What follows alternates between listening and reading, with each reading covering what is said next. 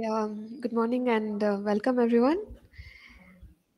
We'll just continue on our study of the supernatural and how we can flow in it.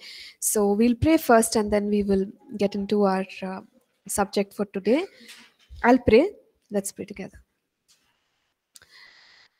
Heavenly Father, we thank and praise you, Lord, for your goodness in our lives. And Lord, we thank you for your word, which is, Lord, every single day helping us to know you more, to grow in you, O God, and Lord, to be changed by you, Father.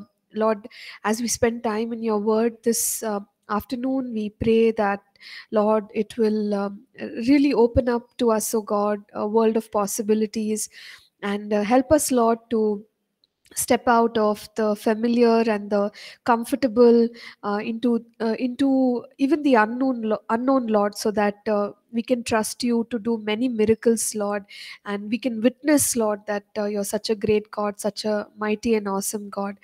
Thank you, Lord. Thank you for this time. Thank you for this theme of the supernatural and Lord, the class. I just speak a blessing upon every single one of us. In Jesus' name we pray. Amen. Amen. Okay. So we talked about the renewed mind and how when we have the mind of Christ, we can have that understanding that what God wants to do. Otherwise, if we are limited with our own natural understanding, then there are so many things that we miss out on. Today we'll skip to the next theme for the supernatural, which is to understand the anointing of the Holy Spirit. So this is a very loved subject in Christianity, in Christian circles, to learn about the anointing and how the Spirit of God works by the power of the anointing. So, what is the anointing? That's the first question before we discuss about the anointing. Is the anointing? How could we define it?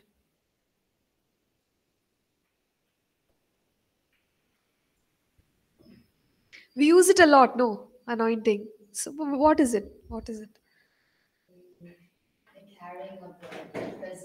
Yes, very good. Yeah, so that's an associated word. So the carrying of the presence of the Holy Spirit is, we could say anointing, but usually we describe it as the power and the presence of the Holy Spirit. That is the anointing.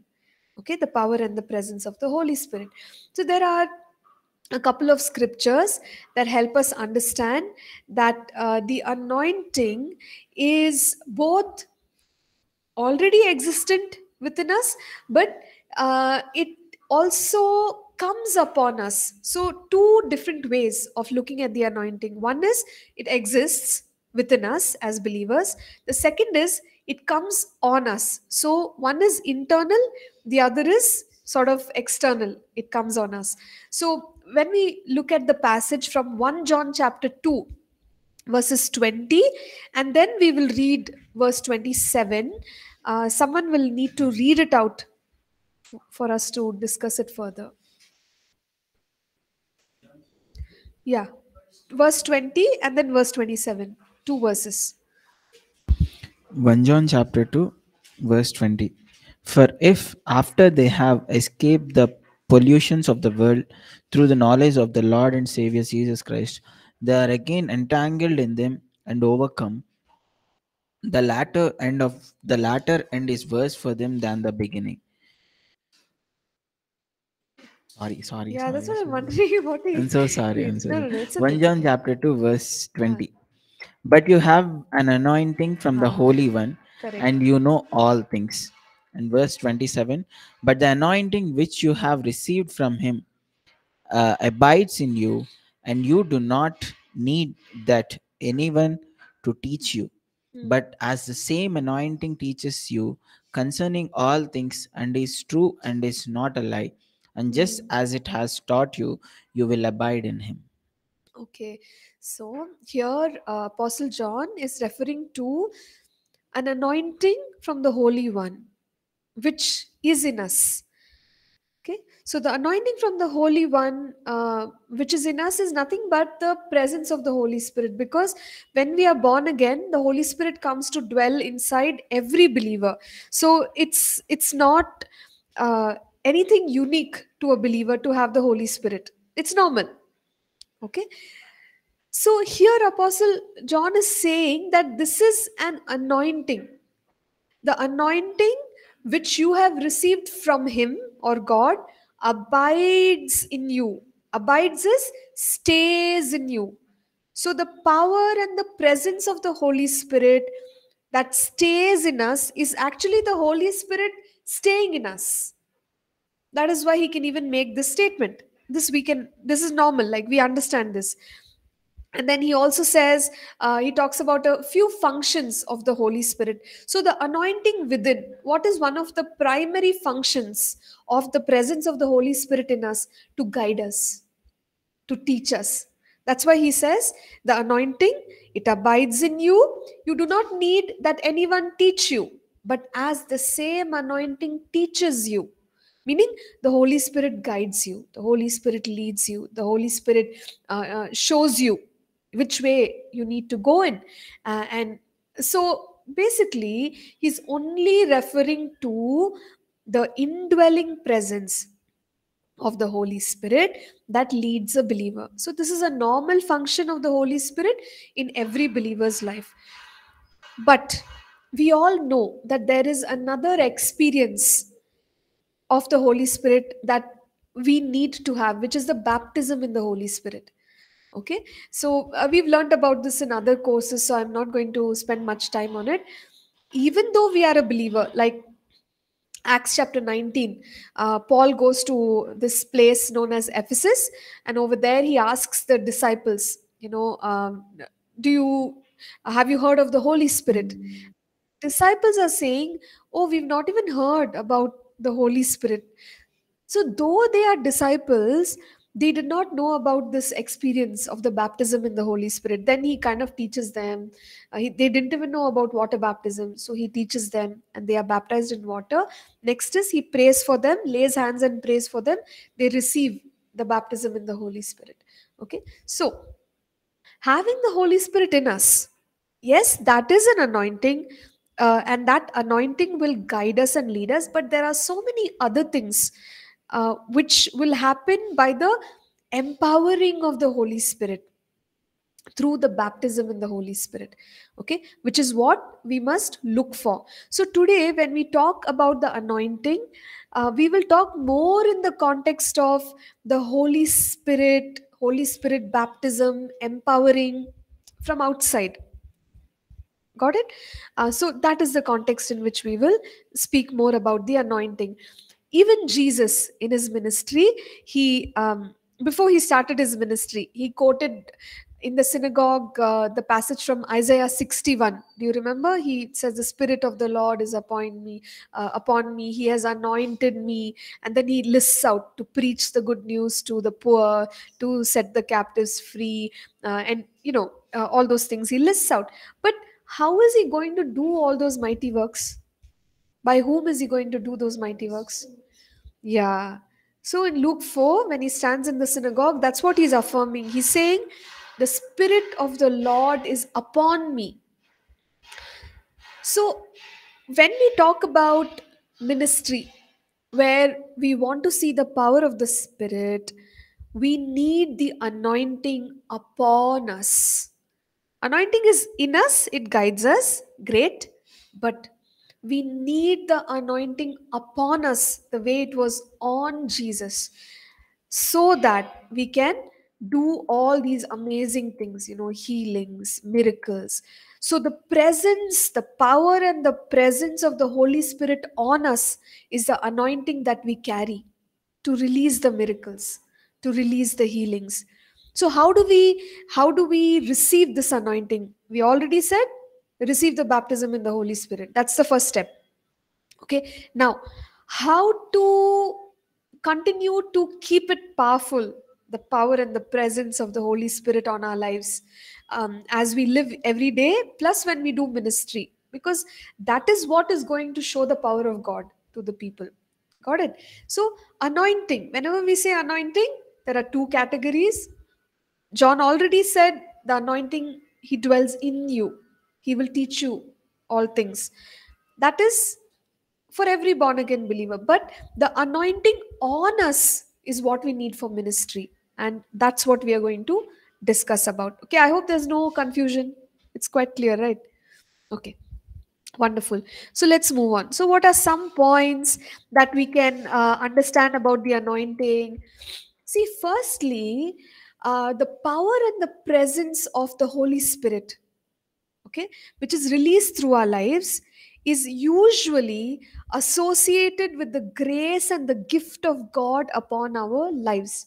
Because now we are asking the question, okay, God gives all of us that empowering to walk in the supernatural. How do I manage? How do I make more of it happen? So, here is the key. What is the grace and the gift of God on our lives? We need to identify that. Now, when I'm moving in that area, there will be anointing. If I'm trying to move in a different area, I may not have much anointing. Okay, so that is a key.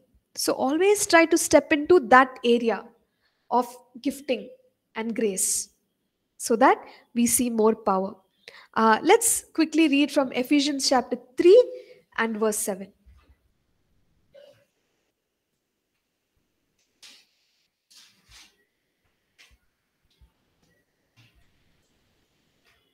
Ephesians chapter 3, verse 7. Of which I became a minister according to the gift of the grace of God given to me by the effective working of his power. Yeah. So Paul says he became a minister of the grace and the gift which was given to him. And then he also talks about the effective working of the power of God. So the gifting of God, it's like a channel or a conduit, or we can imagine, we always consider, um, let's say if we are watering the plants, if you use a small pipe, then you have less water coming through, but if you use the right pipe of the right width, more water will come through it. So it's somewhat similar. So when we are stepping into the right gift, the power of God is demonstrated wonderfully. Whereas if I try to move with maybe a gift which that's not meant for me, then uh, I might not see that so-called anointing, because it's not aligned to the gift that I'm trying to move in or practice in. So being conscious of uh, the grace of God. What is the grace of God on my life? What are the giftings of God on my life? Being conscious of that really helps. Okay, and and how to identify, like, what is the grace of God or what is the gift of God on us? Yeah, they are different. So grace is the empowering. Okay, the empowering gift is more of the ability. Mm.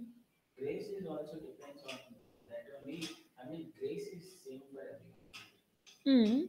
Yeah, yeah, correct. Correct, correct, correct. Yeah. Uh, yeah.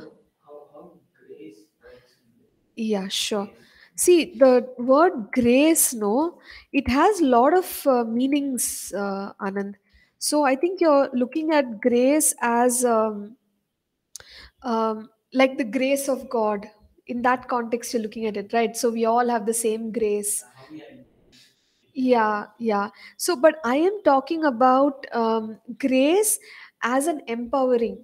So the context changes. So grace as an empowering means, see, I have, for example, somebody may have the grace to preach, whereas they don't have the grace to lead worship. Okay, so that's the grace that I'm talking about right now. It's not the saving grace. There are many different kinds.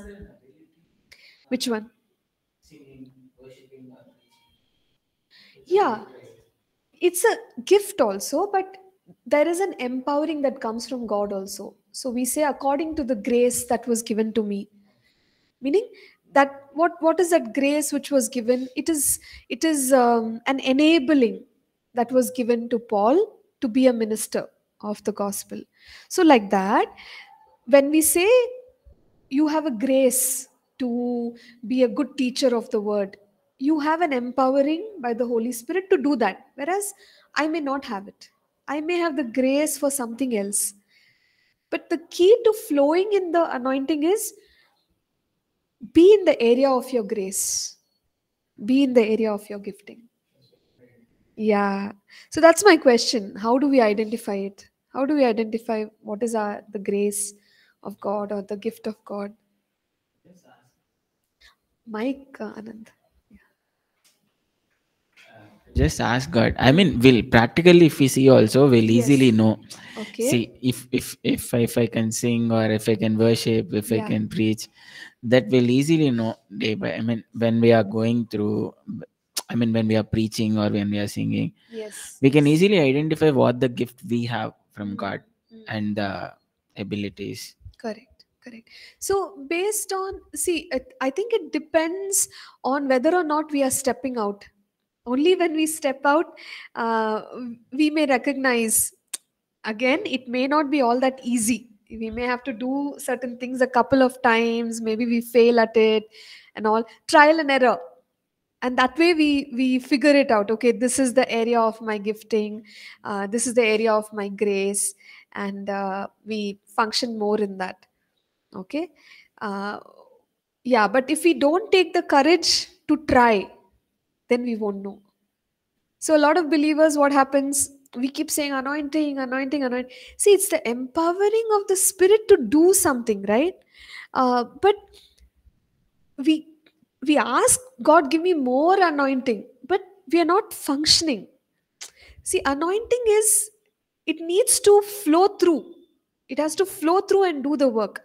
Now it cannot flow through unless we are willing to step out in the grace, in the gifting that God has for us. Then it'll flow. But give me more, give me more, give me more. Okay, we keep everything. I have lots of anointing. It doesn't make sense. That anointing is supposed to flow through the gifts and all and bless people. So to identify what is my gifting is so important. Okay. So how would we know? First is step out, try different things as the Lord gives the opportunity. Then we'll begin to see that there is some special grace when we are doing that particular task. Okay. Like maybe, some of us are so good at managing things, some of us are so good at media, some of us are so good at worship. I remember one girl, she used to sing in North Church some time ago, and every time she sings, right, it'll be like you're literally sensing the presence of God. It was more than her singing. She should just open her mouth and everyone's entering into the presence of God.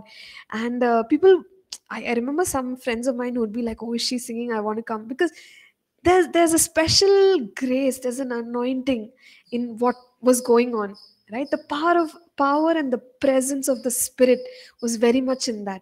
So it's like that. Then we were encouraging her. We said, "Hey, you shouldn't stop singing. There's something so special about the way you sing.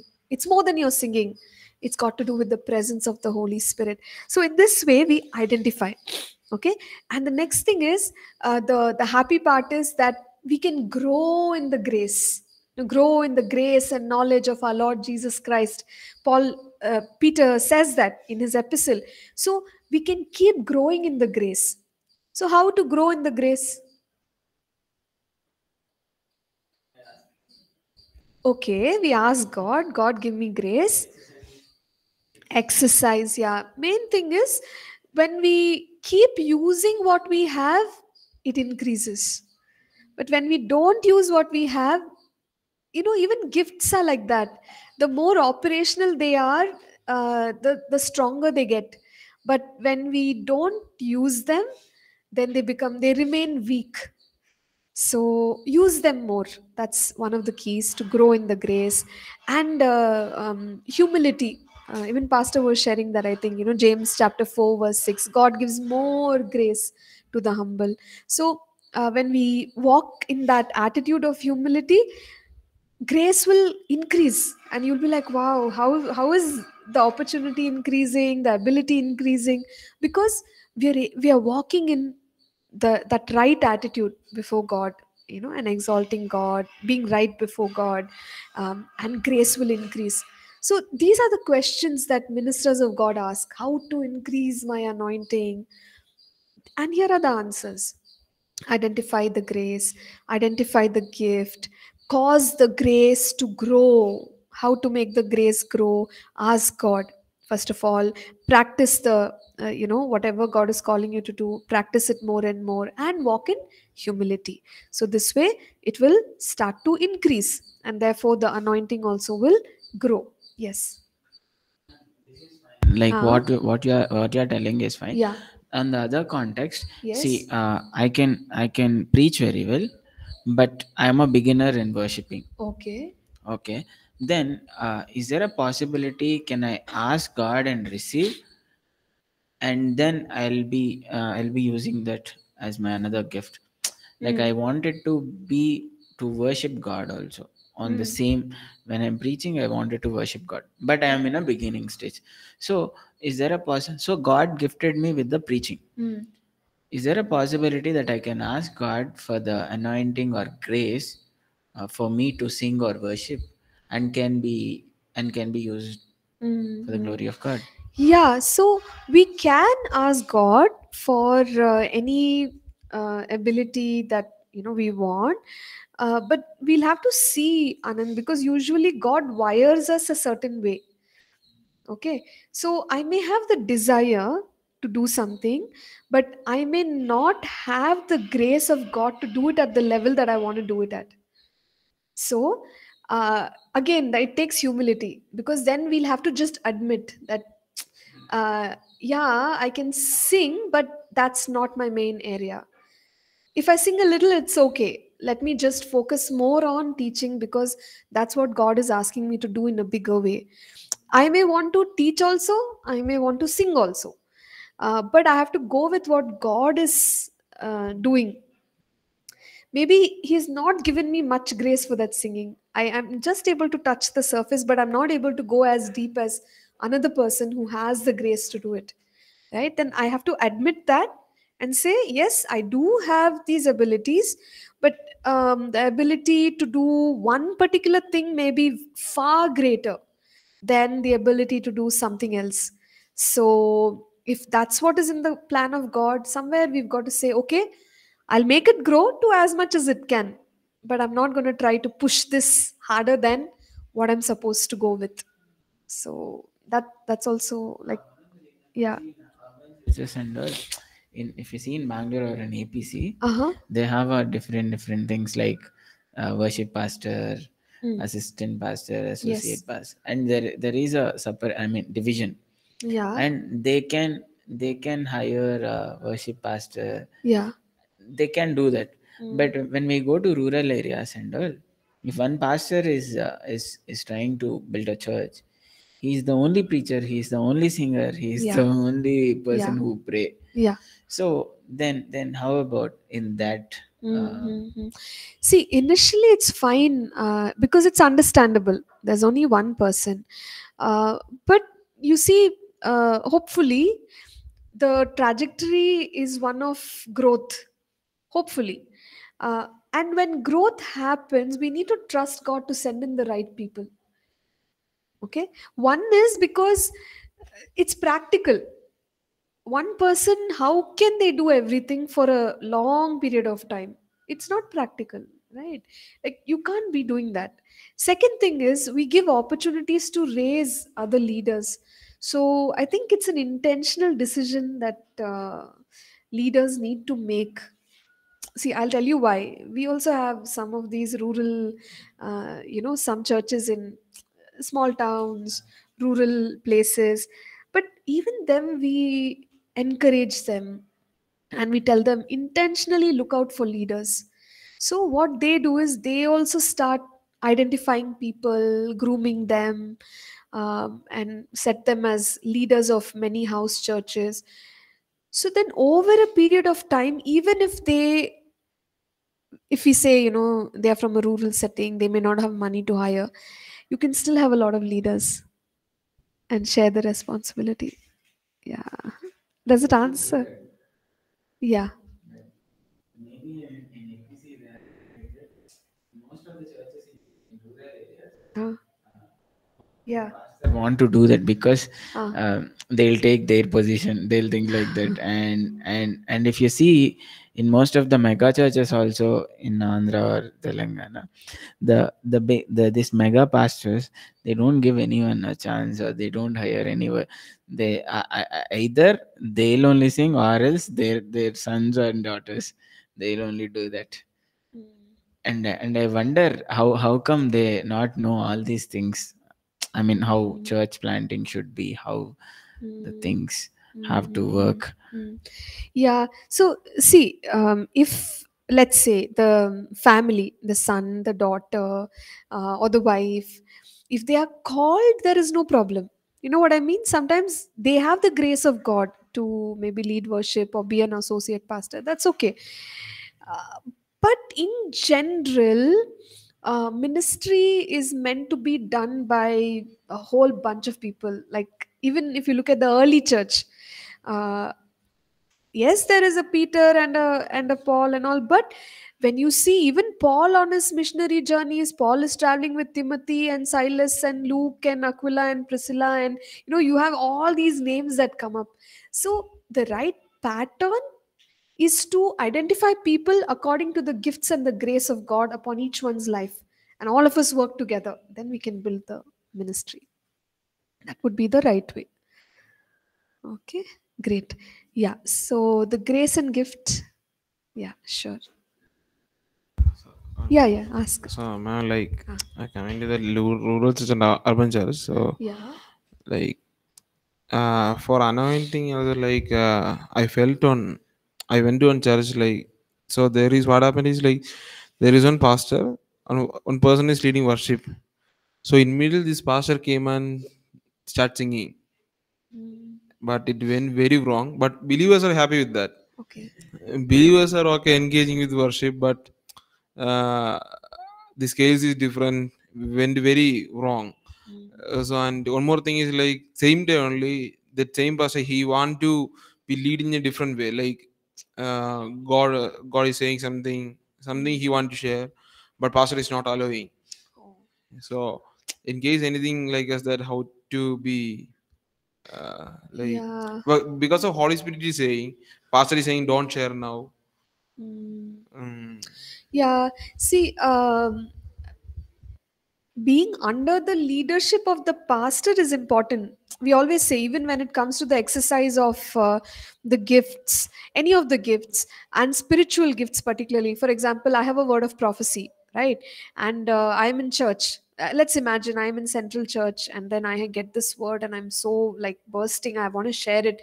I have to check with the senior pastor. I can't just go and share it like that, right? So all that is fine, Francis. But if, let's say, the issue is the attitude of the pastor, then that is very tricky. Because now, how to address the pastor, maybe after the service is over, or after a couple of times that these things have happened, maybe some of the senior leaders can approach, and then ask, like, why is this happening? Why are you not allowing others? So you may need to have a conversation, but in the right way. Yeah. Mm. pastor only appointed this person to lead how you want. Yeah. Then pastor only came and said you should not share. Okay. Yeah. So, yeah, maybe the see it's all like how the leadership is happening. Okay, the ideal way is, when the person was brought in, he should have been given some guidelines or some expectation. So then what happens is, they have a framework within which they know, I can grow in this way. If I make some mistakes also, it's okay. So that is the right way of delegating. Okay, but maybe this pastor doesn't know how to delegate, is what I would feel, because uh, on the stage, if he's trying to regulate, how the worship leader should do it, how the worship leader should not do it, then this is problematic, because it will create a lot of friction between the pastor and the leader. So yeah, in teamwork, it's a lesson that we shouldn't do it like that. Yeah, great. Thank you for sharing. These are all the things that happen. They all go on. Yeah, these are the matters. Yeah, very true. So anyway, we've identified, if we want to see the anointing manifest, then go according to the grace of God on your life. Okay. And yeah, it's very tempting. Sometimes we want to do everything, we want to, like, I want to sing, I want to dance, I want to preach, but you've got to make a choice and say, okay, where is the anointing, where is the presence of the Spirit? And we'll come to know as we are ministering. Like, I remember when I first started sharing, no, uh, like, you have your notes, everything, and then you go preach, right? But as the time went on, sometimes when I'm preaching, I can feel it. I'm like, oh my goodness, I can almost sense the presence of God, and the way some points will come, I will be like, I said that. From where did that come, you know and there were some of my friends, one particular sermon, they were listening, and then they came and said, oh, that was not you. I said, yeah, even I know that was not me, because the words are just coming. So I'm kind of understanding that, okay, God is telling me to take this seriously. So I need to study more. I need to invest all my time in this particular gifting, because God's grace is there in it. So like that, we need to, like, identify it and go. Now, I also love a lot of other things, but frankly, I'm not so good at it. I just have to admit, no, I'm not good at those things as much as I should be in order to lead with those things, right? So then you just let other people do it. Yeah. So to make these choices, yeah. Go ahead. Like my question is like this: if God anointed a person for on ministry, Mm-hmm. just example for Yeah.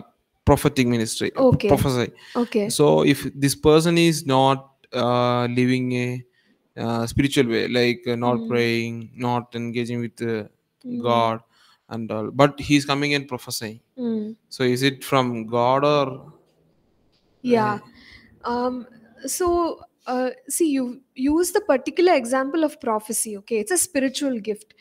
Now, for every gift, there is one scripture, like Romans 11:29, where it's talking about Israel. It's talking about Israel and God's people, and it says that even though they've gone away from God, God will still keep his promise to Israel. So, in that context, it says the gifts and callings of God are irrevocable, meaning what God gave to Israel, that promise, he won't take it back, even though the people are, not faithful. That is actually true for all the gifts and callings that God gives us. So, imagine I'm a prophet and my life is not right with God, but God has anointed me with the gift of prophecy. Now, the gift will function, Francis. That's the scary part. The gift, the genuine gift can still function, but I may be living an unrighteous life. You know what I mean? For some period of time, that may happen. Whereas people are noticing, oh, no, but he's prophesying, but look at him. People may recognize, but the gift will function. The gifts and callings of God are irrevocable. But if we push it too far, like if I push it too far, there will come a time where I won't be able to function in the gift also. That also will happen. But God's grace is so much that it's a scary thought. The gift will be there for a while. Mm. Okay. Yes, yes. Go ahead. Carry on. Yeah. Ma'am, I hear on message like as this like regarding gift of God. Uh-huh. So if God given a gift, He won't take it back. Uh, That's what. So yeah, so it is connecting with this, like, okay, so if that person is not doing also, is not living a spiritual life also, he can do work on that gift. Yes.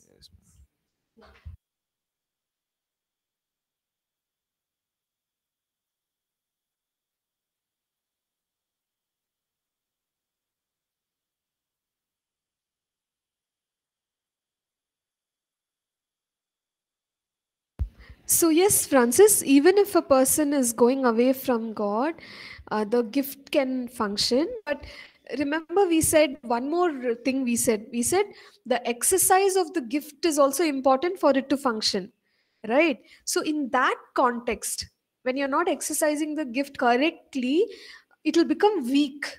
And in that way, it will die down. Has God taken away the gift? No, gift is there, but the person is away from God, he's not exercising it, so in that sense slowly it will lose its power. Yeah, sure. So yeah, these are all crazy things. All right, so we'll move on. Now we've understood that we must identify the grace of God, and we must also keep growing in the grace of God. That way the anointing will increase. Now, moving on, how to make the anointing increase further? By the word of God. The more of the word of God we have as a foundation, the stronger the anointing upon our lives. We see when Jesus spoke, John 6:63, he said, "My words, they are spirit and they are life." Okay, my words, they are spirit, they are life. So the word of God continues to release that anointing on us, and the word of God is always aligned to the spirit of God. um, I think we picked that scripture and saw it earlier also, 1 John 5 verse 7, that the word and the spirit, they are in agreement. So the more of the word that we meditate on, we will see that the power of God is flowing easier. So, for example, let's say the anointing for healing. We are trusting God for the anointing of healing. So, how should I increase that anointing, healing anointing? You just study more passages on healing. You just meditate on more incidents where Jesus healed people. Okay, and the more we do that, we'll find that the Holy Spirit is able to work more powerfully in that area.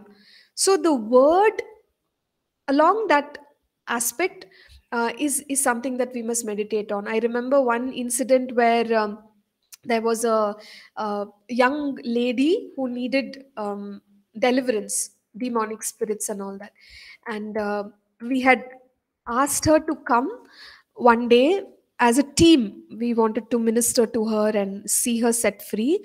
So in preparation for that, I was wondering, like, what should I do? Because we know on this day, this time to this time, we have to deal with some demons. Okay. So, how to deal with the demons now? What shall I do to prepare? Okay, pray, fast, but to build up our faith through the word of God is also very key. So, the thing that I was told to do was take all the passages where Jesus cast out a demon and start to meditate on it. How did he do it? What did he do? He issued a command. He said this, he said that. So just sat with those same passages and I was looking at each incident. And by the time the day came when we had to come and minister, it was just easier. There was a better flow of the spirit. So yeah, meditating on scriptures will also enable the anointing to flow better and flow more powerfully. So the anointing accompanies the word, and the opposite is also true. Less word, less anointing. Yeah, so this is how we must increase the anointing. Yes, yes, Francis. Man, we can Yeah. pray for any anointing. We need this gift, this anointing. We can Hmm. pray like us. That is it. Yeah, so generally, The anointing or the grace, the gifting of God is according to God's decision. Okay. Like, the great example would be of the fivefold ministry offices, where God has selected, He has given to the church, the pastor, the teacher, the evangelist, the prophet. So we can't even, like in the fivefold ministry offices, it's by God's choice. So let's say I want to be an apostle, it doesn't work like that. God selects. Okay. Similarly, in our giftings, uh, God knows our whole life, our entire life, and our calling, and our destiny. According to that, He has given certain gifts. So I think we need to yield to that, what He wants for us. Now, maybe some particular gifts, um, we may have it, and that is why we have the desire, and that's why we are asking God for those gifts. So that is okay. That desire, sometimes God only puts and says, okay, pray for this, pray for these opportunities. But in general, God gives those, He decides, is what I would say. Mm, yeah. So we need to yield to His purpose.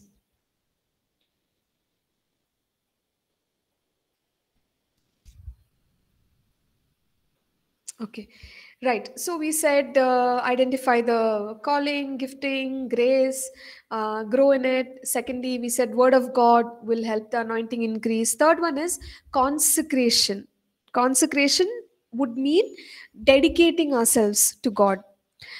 So obviously, if you recall, there is that passage that says, when we empty ourselves of the things of the world, then we will be a vessel, ready for the master's use. I'll just tell us. Second Timothy, master's use. Two, yeah, Second Timothy 2, verses 21 to 26. So where it says, if one cleanses himself, he will be a vessel to honor, sanctified and ready for the master's use, prepared unto every good work. We can imagine ourselves like a vessel that God can fill with the Holy Spirit. Now, how can He fill us with the Holy Spirit when there are things in us which are not agreeable to Him? So, which is where dedicating ourselves or cleansing ourselves, sanctifying ourselves comes into the picture. So the closer we walk with God, the holier we walk with the Lord, we can expect more anointing, right? More and more anointing, because God can keep pouring more of Himself. There's more place in us to accommodate that anointing. So purity, I think, is the next key that we need to pursue, which will help us see more of the power of His Spirit. Okay, right. So any other thoughts regarding this?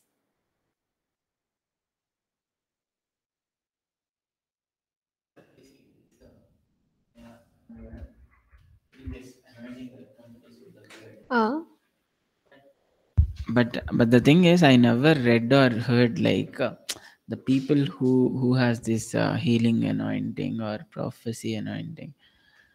I never heard or read like they used to read, but hmm, I heard or read like they used to pray for hours and hours hmm, for the anointing. hmm. Maybe theologically, maybe it's the one of the point, but Yeah. practically, Hmm.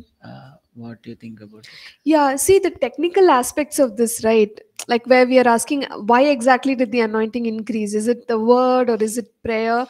No need to become so technical about it. If the person is flowing in greater anointing, the way I would look at it is, he has great faith. Now, see, faith, no, the word affects our faith. Of course, faith comes by hearing, word affects. Yeah, that is there. But also prayer and fasting.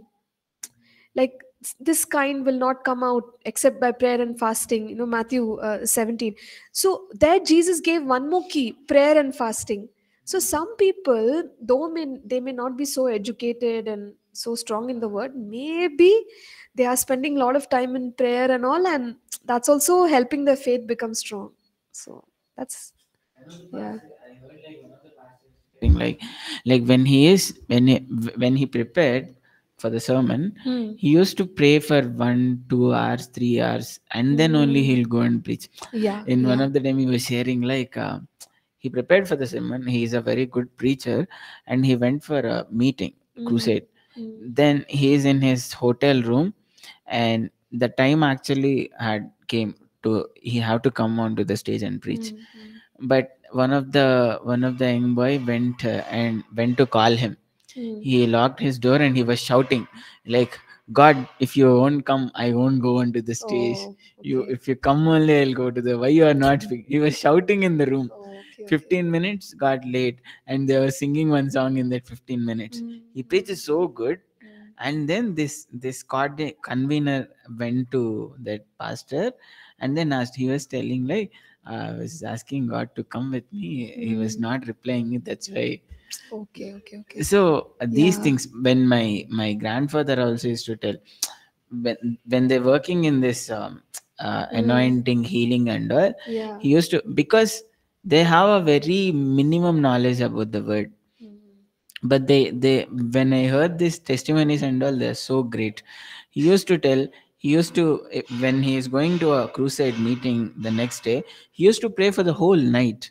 He yeah, don't used to sleep. yeah, yeah. Without prayer, if he go also, the things won't happen, the miracles. Yeah, see, but something they are employing, according to what the Bible says, prayer also increases the anointing, fasting increases the anointing, and consecration, no? Because in praying, what are they saying? They're saying, God, we are committing ourselves to you, you come, you fill us. So, all those aspects, maybe they are the ones which are increasing the anointing and helping them see the miracles. Depends on the individual means. Maybe I'm more connected in prayer. I mean, other than, Huh. see, I couldn't understand it very, Mm-hmm. let's say, but I can speak with God by anyhow, in my language, by anyhow I can speak Mm. fluently with God. Mm-hmm. So maybe for me individually, maybe prayer connects me with God more than studying the word. That is there. Okay, that is there. But uh, we cannot eliminate word, no, Anand. They're not eliminating. Yeah. Maybe it plays a major role in a particular individual.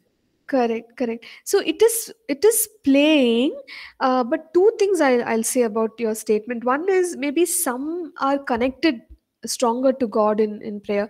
I believe that all of us can be. So it doesn't depend on the individual. If that's the case, then there's partiality with God, right? Like He gave special ability to some to pray well and the others didn't. So God is not partial that way. So all of us can have that kind of a connect with God, is one thing.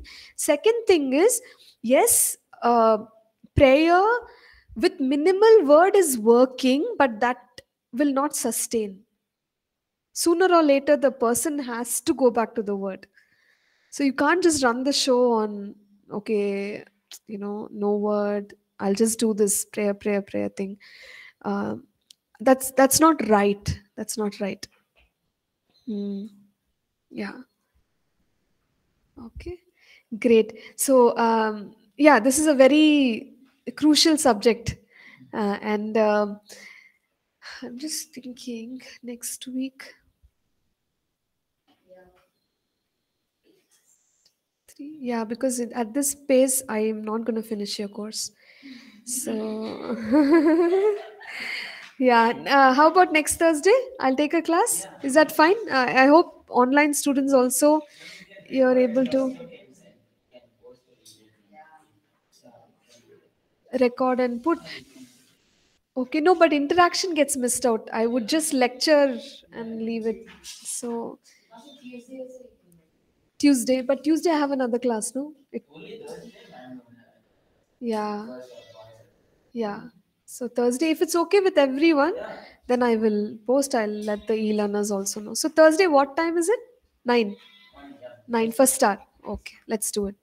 So I'll take an online class then. Okay, great. So let's close with a word of prayer.